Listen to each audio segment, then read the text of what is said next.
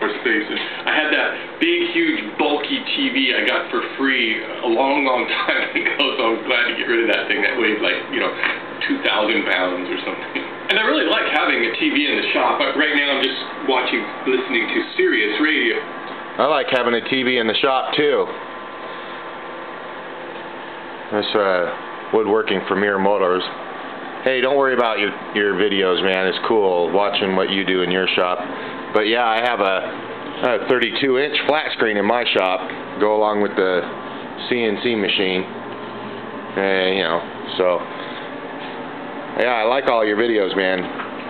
Don't worry about it. You gotta have a TV, huh? If you don't have a TV, there's something wrong with you. It basically rolls. It's always on the History Channel or something else. So, and I had my cable guy plumb in cable all the way through the building, through the main body wall, all the way around, with a connection behind there. Comes back here and hooks up my TV. So that was a pain in the butt. But yeah, you got to have a TV in your shop.